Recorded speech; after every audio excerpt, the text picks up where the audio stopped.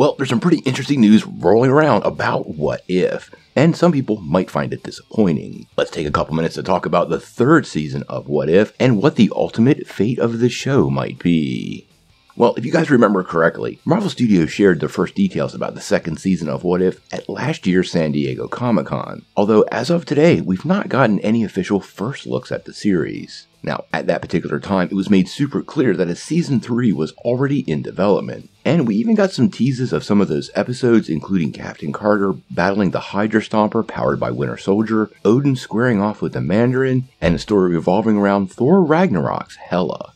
Now, with Marvel Studios exploring the multiverse on the big screen, you would think What If would be a priority for Kevin Feige and crew. But recently, we got a little bit of an update, and it seems the show is on a very short leash. Now, this report comes via Dan Rickman, and as we always say, this doesn't come from Kevin Feige or Marvel Studios, so we want to take it with a grain of salt. Now, what he is reporting is that the show is indeed moving forward, but it will end after Season 3. Now, I know some people might be sort of upset by this. I actually really like the first season of What If, and looking forward to Season 2, but we should keep in mind that the Multiverse Saga will wrap up with Secret Wars. And given the production pace it's taking to get Season 2, Secret Wars is very likely to align with the release of Season 3, meaning Marvel will once again reduce themselves down to a single sacred timeline, and What If will probably not make a lot of sense at that point. Now, Marvel Animation does have a lot of irons in the fire. We talk a lot about X-Men 97 on this channel, which apparently is getting 4 seasons. Check out our story on that down below.